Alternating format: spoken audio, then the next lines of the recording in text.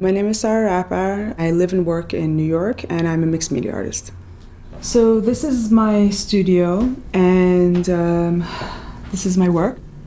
This is a piece that is in the process. These are stars from the American flag. This is a very heavy tarp that's been stained with various things, and these are gas masks and patches. I work with a lot of found objects, and I go to these places where it's like a million things, and I pick two.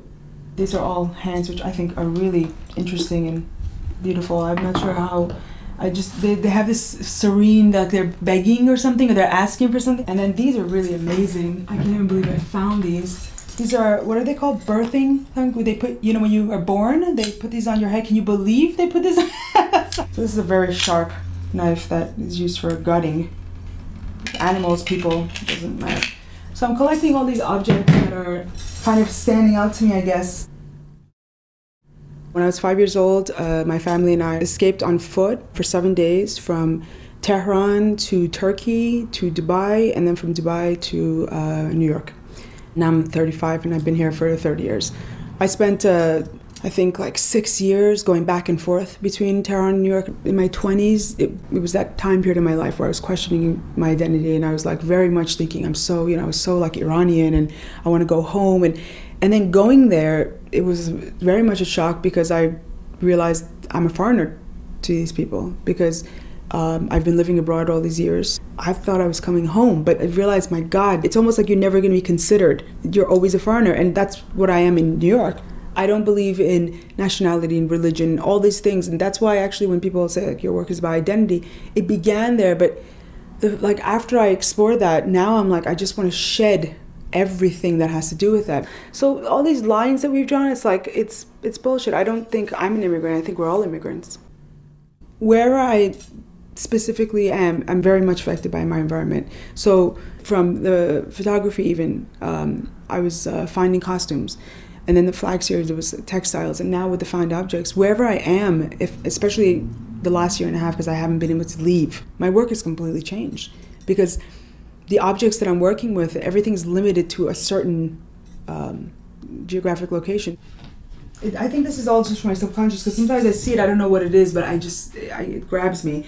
And then of course this is Jesus Christ. I have a lot of Jesus Christs in my work. I don't know if it's because the feelings of guilt that I've had my whole life. I don't know if it's about surrendering, about sacrifice, but that's the one thing with all these pieces, I'm getting to know myself. Years later I'll look at it and I'll be like, oh my God, that's what that was. So I know I'm almost healing myself because I'm a very emotional and angry person, and I know when I do the work, when the piece is out, I'm calm somehow. I know I'm healed. It's like therapy. This is a back brace, which I loved. I haven't seen too many of these. It's very old, and I think it's just amazing.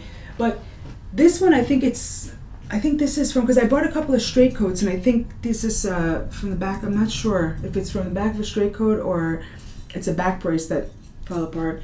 This is amazing. This is very old. It's really old, and it's just amazing. And when you think someone actually wore this and like, well, this is supposed to like bend, but like this is almost impossible you have to like pull this to, it's really amazing. It's so ugly and it's like beautiful at the same time. It's the strangest thing. So I have no idea like how this is like, I don't even know how this is going to become a textile.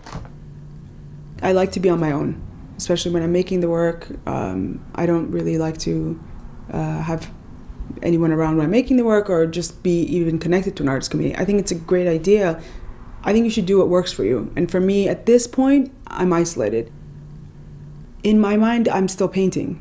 Because when I have this like huge cluster of objects and textiles and all these colors and textures and things to work with, the way I kind of piece it together, and the flag to me, it's like a canvas. Even though it's not white, but it's like a canvas. So it's color, it's composition, it's the same thing as painting. And I try to like piece them together. The art history and museums, that's like the main goal of everything for me. What I live for is that, that permanence, that being a part of that history.